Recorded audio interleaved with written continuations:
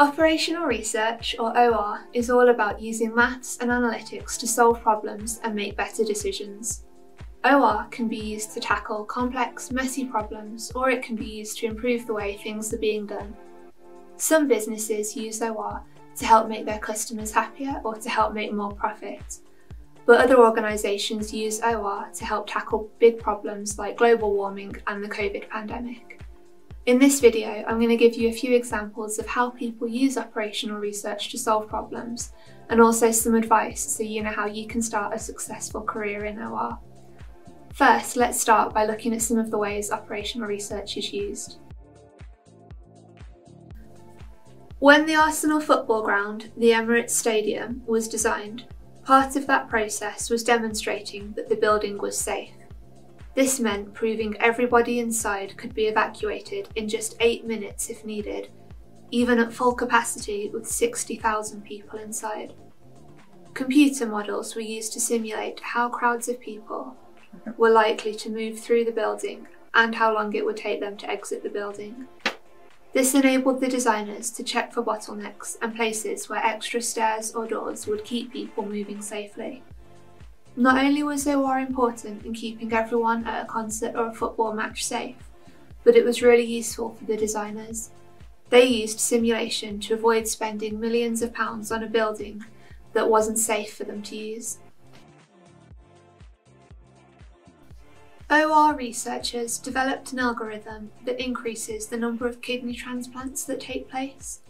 It's common for a friend or family member to offer to donate a kidney to a patient, but unfortunately, factors such as blood type can often mean they're not compatible.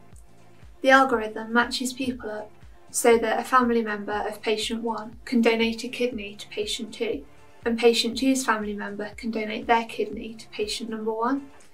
Not only does the algorithm match people up based on their medical compatibility, but it can also match them up based on location and suggest a hospital that's nearby to both patients and has all the resources to carry out the operations. These algorithms help to save lives. Supermarkets are a great example of businesses with complex decisions to make. They have to ensure that their shelves are stocked with thousands of products in hundreds of stores to make sure that their customers can buy the things they want when they want. Analysts working for supermarkets can look at data collected from customer loyalty cards to optimise supermarket deliveries. They can suggest when individual stores should stock up on a particular product.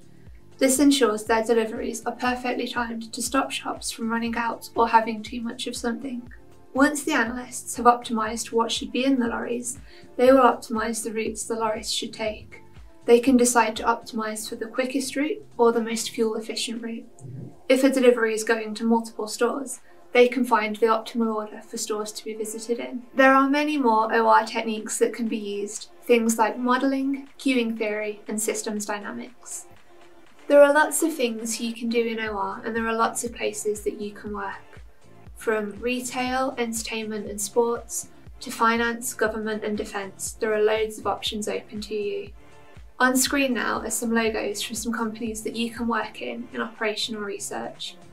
These companies aren't endorsed by the OR Society, but the household names should hopefully give you an idea of how big the field of operational research is.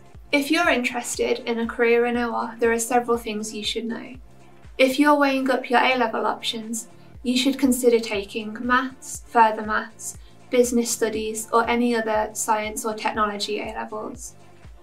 If you're considering your university options, there are lots of universities that offer degrees in OR, and you can visit our website for a list of those. But one really important thing that you should know is that not all OR degrees have OR in the title.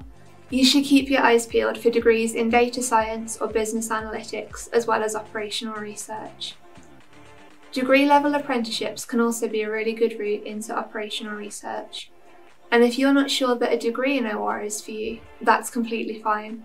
Many OR employers look for graduates with any STEM or numerate degree, so there are plenty of options that you can take and keep the door to OR open. Other skills that are really important for a career in operational research are analytical problem-solving skills to help you tackle problems, and really strong communication skills to help you explain your ideas to people.